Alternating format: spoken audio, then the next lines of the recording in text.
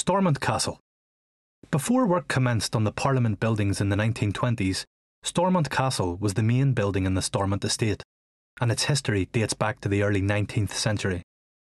The original estate was known as Storm Mount because of its exposed high location, whipped by the winds which came in off Belfast Lough.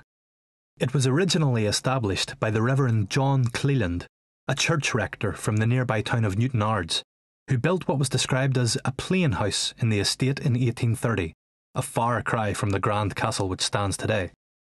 The change from a large, if unremarkable, family home to a much larger castle took place in the late 1850s as part of the wider development of the Stormont estate. The Cleland family engaged a local architect, Thomas Turner, to redesign the house as a baronial castle, so cladding was added in stone quarried from nearby Scrabo Hill, while turrets were built, topped by fearsome griffins. The Cleland family eventually left the castle in 1893 to live abroad, but there's a monument to them at St Elizabeth's Church in nearby Dundonald, just half a mile down the road past Knock Cemetery.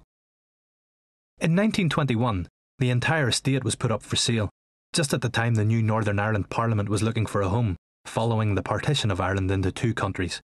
The government purchased the estate, and a new Parliament buildings was soon commissioned by King George V. It was originally planned that the castle would be knocked down, but instead it became the official residence of the Prime Minister of Northern Ireland and a meeting place for the newly established Northern Irish Cabinet, as well as housing offices for government officials.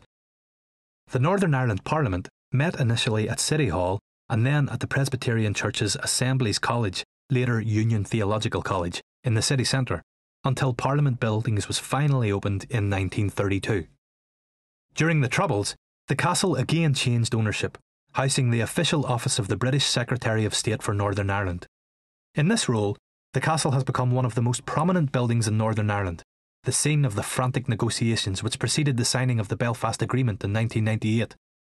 The castle recently embarked on a new phase in its history, with the then Secretary of State, Peter Hain, vacating his offices there in response to the successful establishment of the new Northern Ireland Assembly in May 2007, quipping that never had an eviction notice been so eagerly anticipated or so warmly received.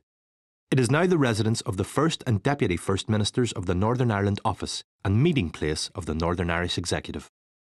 The castle isn't open to the public, but you can see its imposing turrets and buildings nestling among the trees from several viewpoints on the estate.